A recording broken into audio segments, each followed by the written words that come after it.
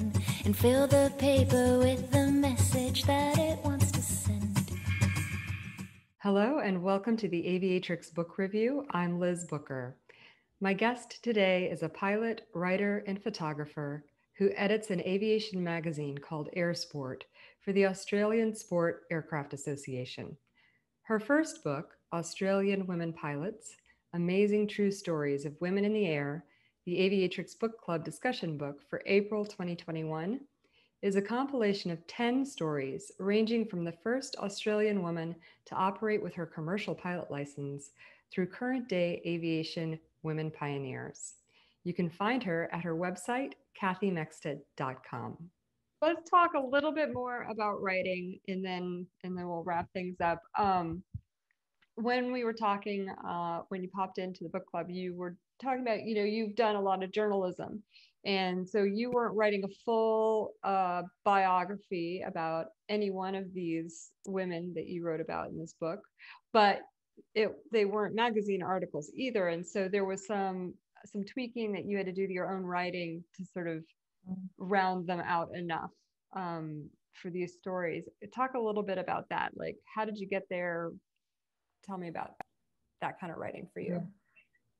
So mostly with a magazine article, you're aiming for 800 words. I write for a magazine called Outback Magazine in Australia, and they're very professional. They're wonderful to write for and work with, and they are have very clear layout, and they say it has to fit under one of the set headings that we have when you pitch a story to them. And then when they commission the story, they go, right, 800 words, 5 photos, 1 photo, whatever. And so you know exactly what you're doing. They have very set writing style. And one of the things I was taught at uni, and which they carry on with with the magazine, is not to put yourself in the story, because it's not your story. Like you're nothing. You're just telling the story. So I always tell the story from like once removed. So I'm telling the story without ever knowing who I am, So I also have to cut it down. Normally you'll write the story and it'll be 1,500, 2,000 words, and then you just edit, cut out whatever's not necessary. So it's quite a skill to write short. And so when I started writing the book, I started with Pat Toole, and I started her story with the gun. The opening line was, blah, blah, blah, so they gave her a gun. And I thought it was a great opening line. But my friend said, she said, it sounds like a magazine story. She said, you've got to introduce the person, and you've got to tell us where we are, and you've got to, She said, Kathy, you're writing a book, not a magazine article. And she said it sounded like a magazine. She said, you're writing a book, you've got 7,000 words. What are you going to do with all those words? And so I sent her probably what I'd written, and she I sent her maybe, I don't know, the first 1,000 words or something, and she just rewrote it or wrote across it in red pen, and said, you could write that like this. So the problem was I was giving the facts, and it ends up sounding a bit like a school project, as one other magazine editor told me. She goes, this reads like a school project. And it's because I was scared of my own voice.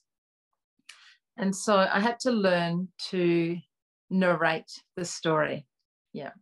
So I can remember, so Kristen Alexander is the girl she's from Canberra, and she writes World War II aviation stories. So look her up. And she just rewrote part of it. I think it was the bit about Pat living in the men's hut, how she, Bob employed her to bring the men down to line, down to earth. He couldn't avoid having to house her separately. And I thought, that's very different to how I had written it the first time. And that's her narrating that story. And so when I read the beginning of Pat's story, I can very strongly see Kristen's influence there. not through the rest of it, but just in parts. And so also the editor said to me once the book was done, she said, you've got to put yourself into the story. And I said, I've spent 10 years taking myself out of the story. And she said, no, but sometimes the fact that you can relate to that experience, or the fact that you were there, or you've done the same thing, it just adds weight to the situation. So occasionally, I think 2 or 3 occasions I've put myself in, just where I've got a comment. Yeah.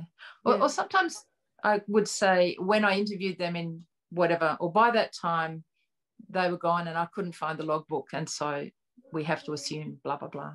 Well, I mean, I could see that. I could see that come through. I also maybe saw where you were very careful to say when you were doing this, but where you were filling in what you imagined the conditions to be like somewhere, like, I wasn't there, but this is what it would have looked like or felt like. And I really enjoyed that descriptive, because it did fill out the picture, where you wouldn't be able to glean all of that in trying to write an article and just doing it in a journalistic style. So I thought that was it was quite nice in the end. And to be able to comment on their character, like I think I wrote in Lynn Gray's story, Lynn laughs. She laughs a lot anyway, but she laughs at that comment. It was about when she met her husband and she got the knife and just cut off the patch off his jacket. Yeah. And he said, I collected patches, and he had one I hadn't seen before. So she borrowed his pocket knife and hacked off the thing. And I said to her, was that a bit brash? And she said, he had a knife and he was going to stand still, She said, it's not like I was hacking at his clothing. Yeah. So they went out for lunch and then they got married. That's just great. So then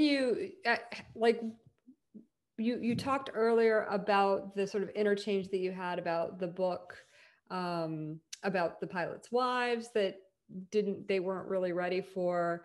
And was it the same publisher that you went to with this project, asking to get a publisher? Yeah. How did the publishing process work for you?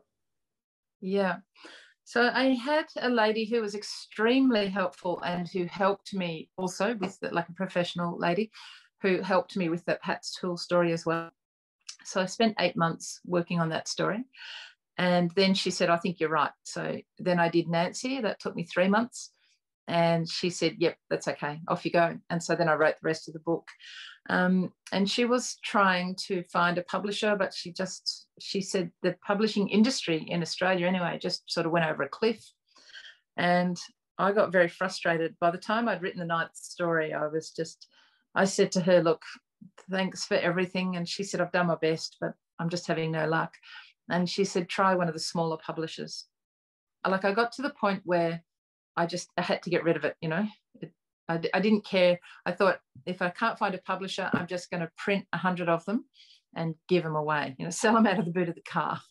Wow. So I went to a writer's day, and they had a publisher there, and she talked about how their best-selling book the year before was about space, Dr. Space Junk versus the universe. And she said, so if anyone's got a book on space in them, and I went, I'm writing aviation stories. Should I put a space story in there to make it more marketable? And she went, oh, I think she thought I didn't look like someone who was going to, that's not what she expected. I don't know what I look like, a middle-aged housewife. I don't know. But she went, I'm very interested in talking to you. And so she was the lady who gave me the contract. So I got out of it pretty lightly. Otherwise, I would have had to go and find all the smaller publishers.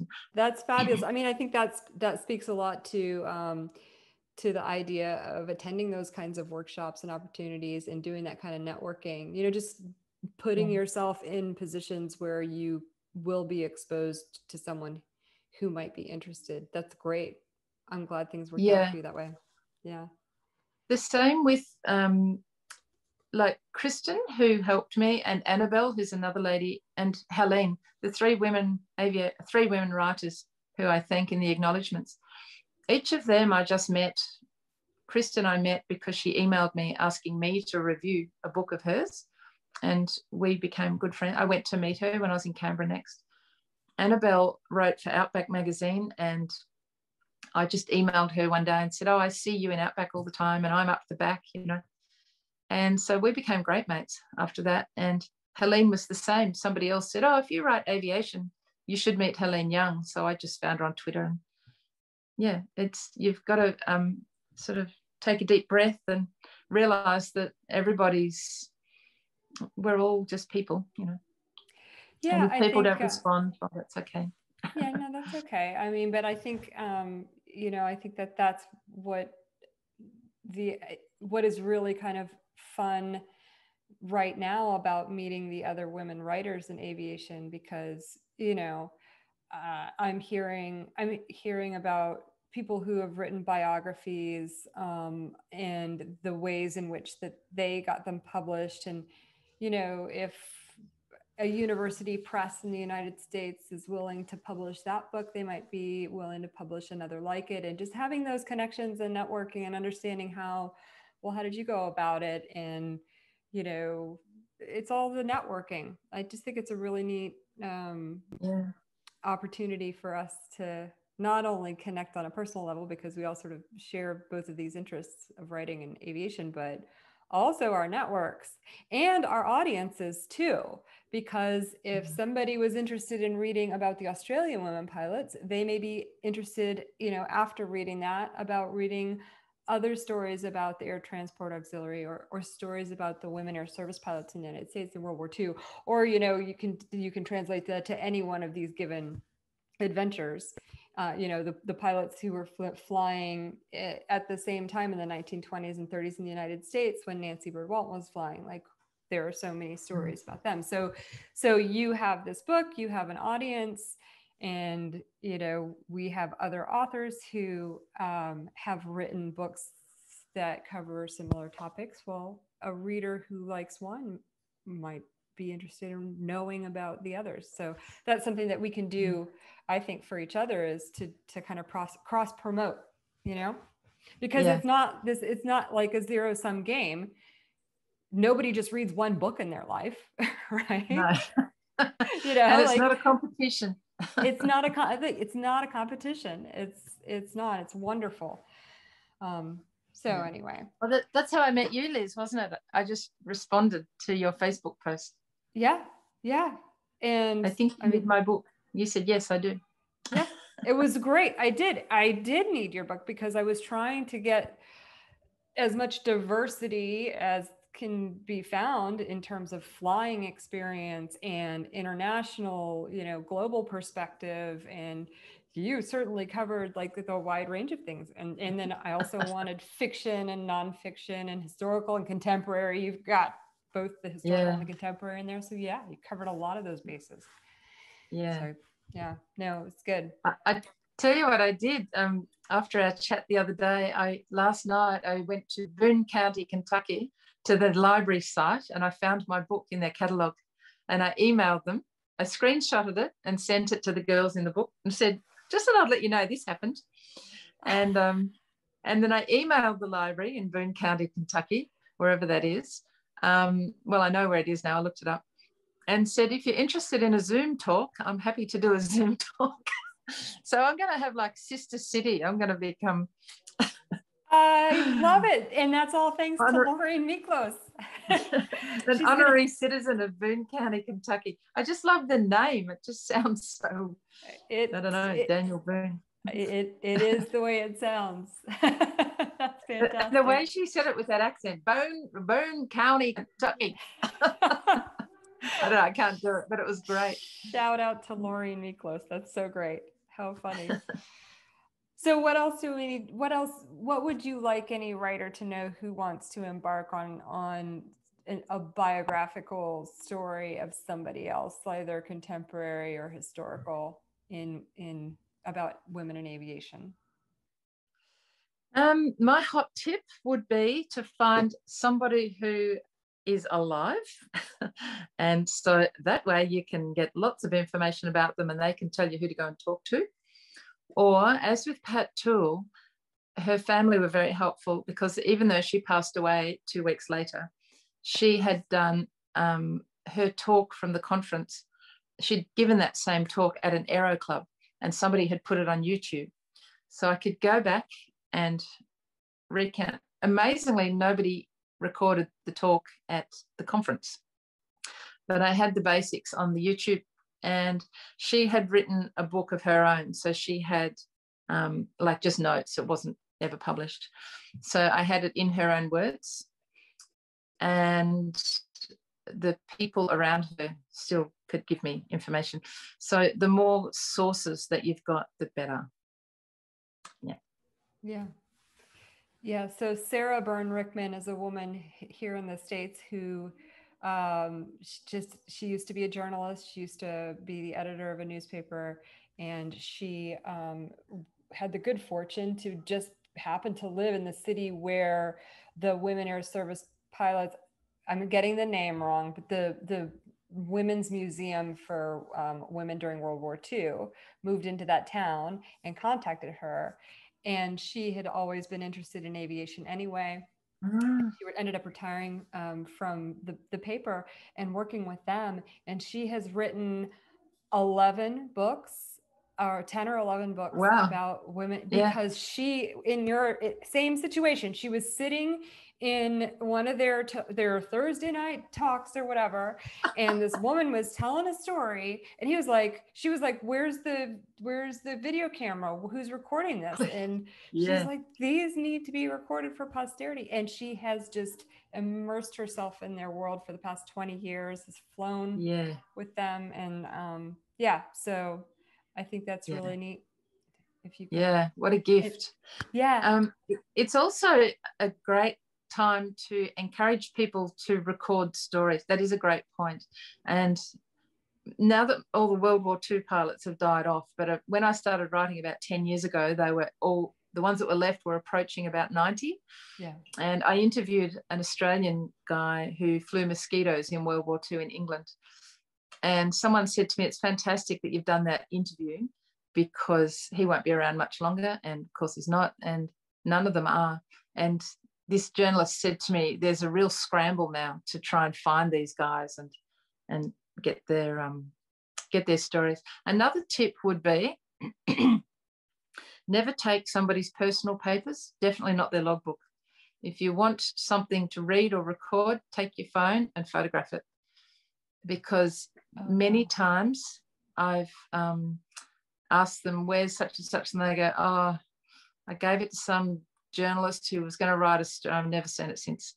And so logbooks go missing, letters go missing, things. So for the families, hold on tight. Either put them in a museum or hold on tight to your stuff. Just copy it all and give it to them on a memory stick. That's a really good point. Wow. That's unfortunate. I can see how that happened. Is there anything else? If you're going to write a book, do a writing course. So learn how a book goes together.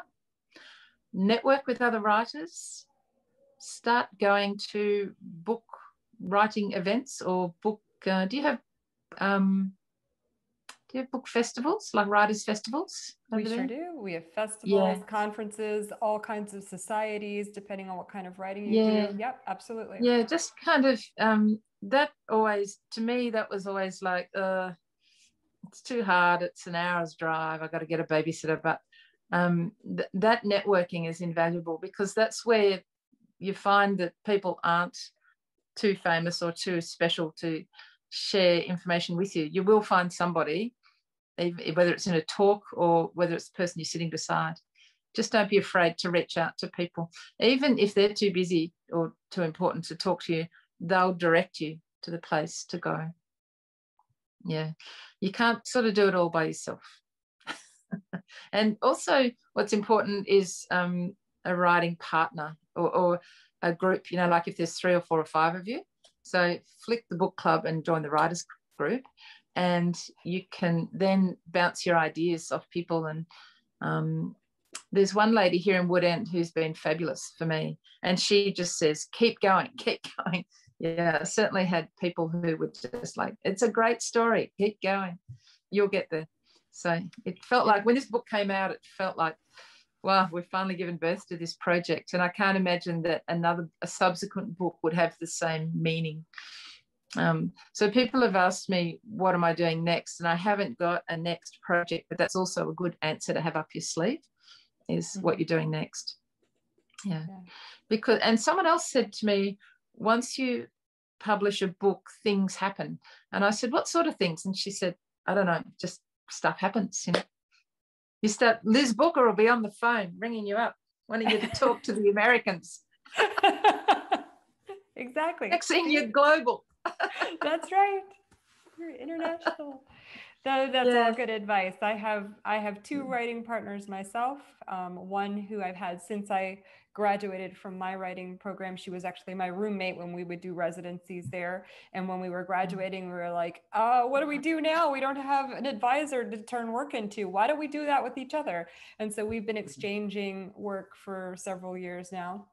And then a newer one from the same program graduated at a different time, but who lives locally.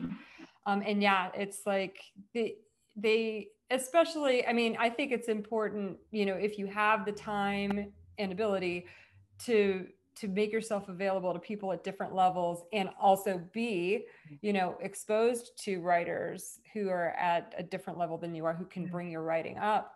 But for me, it's really important to have, you know, people around me who have the language to give me the feedback that I need, and who can see where the problems are and be able to communicate those to me, to give me that critical feedback. So yeah, it's really important. The other advice I was given at uni was use your networks. And so if you know someone who knows someone who knows someone who's a writer, then just make your way to that person, beg, borrow, or bully your way over there. And one of the first people I spoke to when I wanted to write magazine articles was my friend's father, who wrote fishing articles. And he was trying to watch the cricket. And I came around and I was like, no, I have to talk to you about how am I going to get published, and how am I going to do it, and what am I going to do? And he was like, you know, my friend said, oh, it's a big thing to interrupt him while he's watching the cricket. I was like, I just need 5 minutes, you know. And that got me going on to the next thing. And then he wrote some books. He wrote a fishing book and something else, you know. And so he was quite helpful as well with that.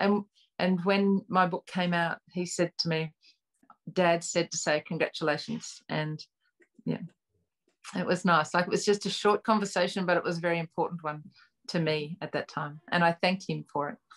Yeah. That's great. I remember, you'll see my acknowledgements are about 10 pages long. Yeah, I read the acknowledgement. I read everything. I read from cover to cover. So yeah, okay.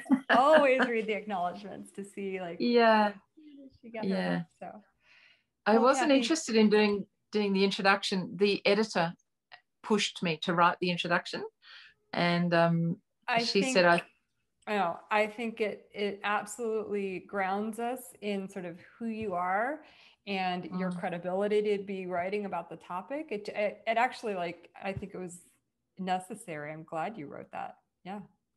Yeah, it was a bit daunting in the beginning though, because I didn't want to. I said, my voice is all the way through it. I'm telling 10 stories. Isn't that enough? And she said, no, write an introduction and put yourself in it, will you? And she said, I'm hoping you'll put yourself in it. And I thought, oh man, this is so hard. But anyway, it came naturally once I got going. Yeah, good. Thank you so much. Thank you so much for this, Kathy. I really appreciate it. No worries, Liz. Thanks for having me on.